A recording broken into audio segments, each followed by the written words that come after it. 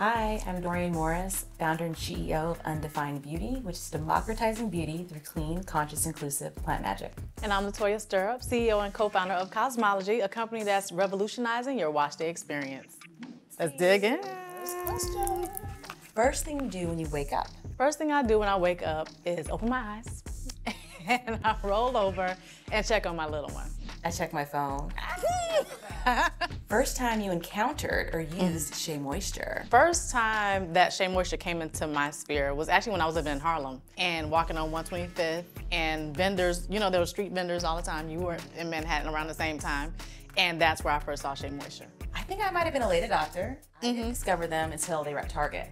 But I'm still an addict to the OG coconut and hibiscus curl smoothie. You know, my curls are powered by SheaMoisture. They look really luscious, don't they? A little juicy, Juicy. First thing you tell yourself when you want to give up. That's a good one. Ooh, that's hard. I think I probably tell myself or ask myself why. Like, what is the underlying fear or hesitation that I need to overcome? Because that'll help me kind of like reframe it. And sometimes I feel like I have to gamify things and like trick myself. One of the things that I actually do is that I will sometimes consult my tarot cards. And then it always gives me back perspective because the universe is talking to us all the time.